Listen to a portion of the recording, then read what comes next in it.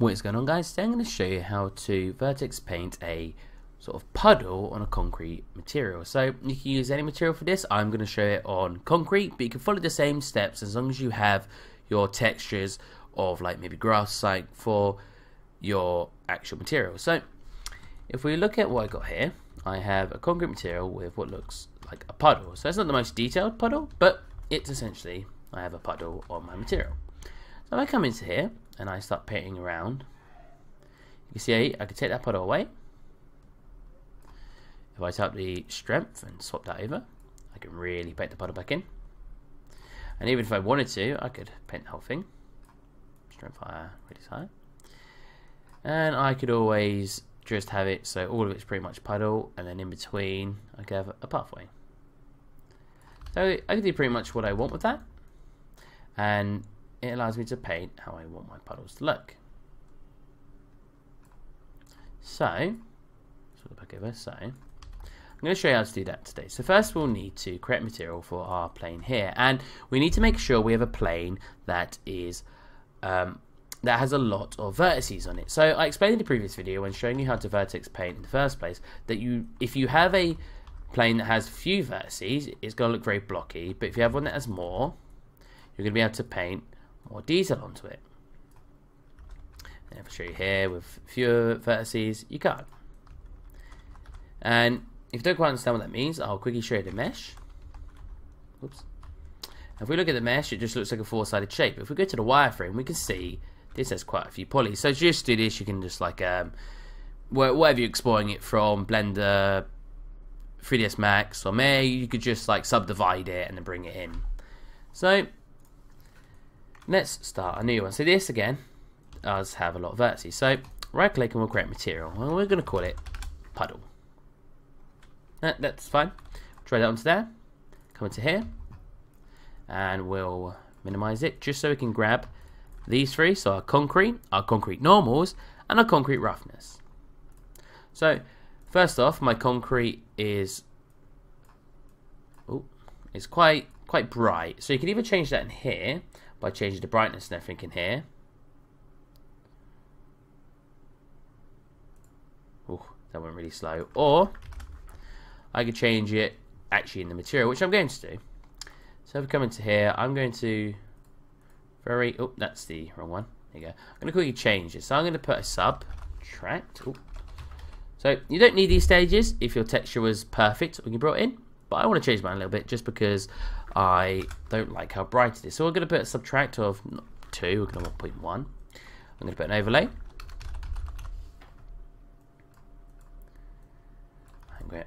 I'm going to hold one and left click to put a constant in and just have a slight grey constant.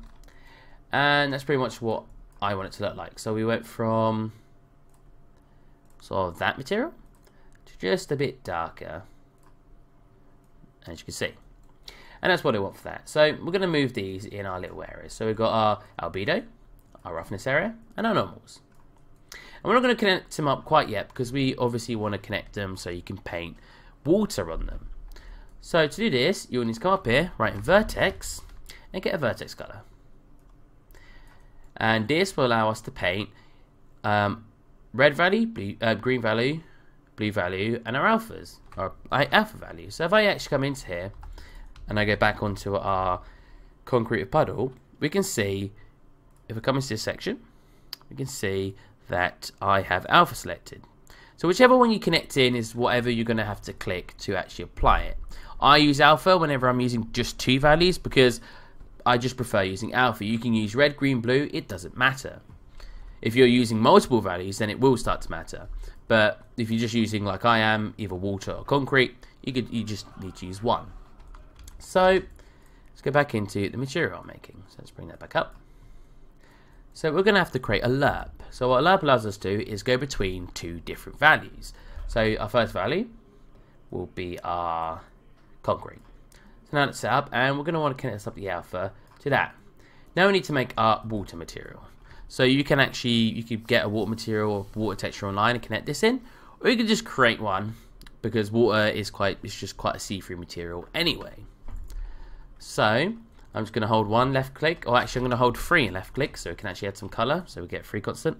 Give it slightly blue tinted, and it's going to be very white. Maybe that. Then we're going to create another lerp. So this lerp, so what we're going to do here, we're basically going to combine this texture, as you can see here, because I'm previewing it. We're going to combine our concrete with the water. So when I connect this up, put you into here. If I don't add it to the alpha yet, we'll have a perfectly 50-50 share. So if I zoom in, you can just see the concrete texture. What we're going to want to do is if I hold 1 left click, and I add that to alpha, and I put that to 0.05. So what that'll be doing is it'll be putting a very sort of faint water texture over the whole thing, or whatever you have for your water, over the sort of whole concrete. Then we're going to want to connect this to there. So what that basically does is there's a watery concrete here, then there's an unwatered concrete here, and then you get the lerp here that allows you to paint the alphas. Or sort of using the alpha values in your vertex painting, you can paint whether it's a concrete with water in it or as a concrete without water. And we connect that up and we have our albedo done. So if you select your whole albedo, press C, you can very simply just call it albedo. So that way it's nice and neat. Now we're going to do our roughness, which is probably the most important part of the actual water, because water is very reflective, but concrete is not. And as you can see, there's sort of quite a bit of reflection on the concrete at the moment. So I'm going to press O and left click, and I'm going to invert my concrete because it's very dark, so it's going to make it very shiny. So I'm going to want to invert it so it's a very sort of white texture with a few details. That's what I want. So you might not need to do that. You might have a perfect roughness for yours. I'm just altering mine because I need to. So now I'm going to add another lerp.